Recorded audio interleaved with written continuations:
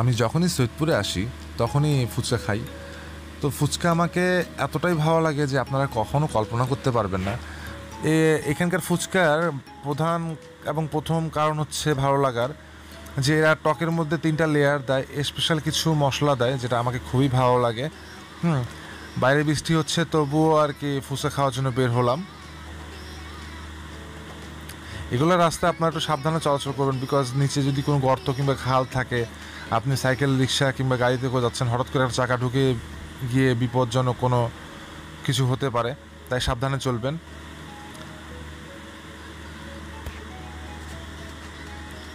আমরা ফুচকার দোকানের প্রায় কাছাকাছি চলে এসেছি, ওইখানে গিয়ে বিস্তারিত আলোচনা করা যাবে। তো চলেন ফুচকা খেয়ে আসি এবং ফুচকা কীভাবে বানায় দেখে আসি।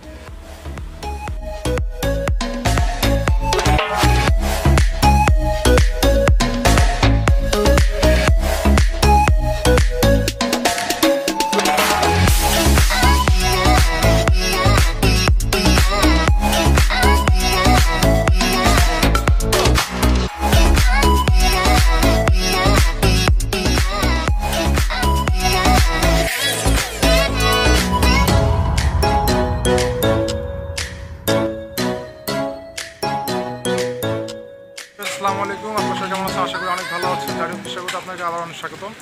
তো আজকে আমি আসছি সৈয়দপুরে। তো সৈয়দপুরে আসলে আমি অ্যাকচুয়ালি ফুচকা কখনো মিস করি না। ফুচকা আমাকে অ্যাকচুয়ালি অনেক ভালো লাগে। তো আজকে আমি আপনাদের দেখাবো ফুচকা কীভাবে।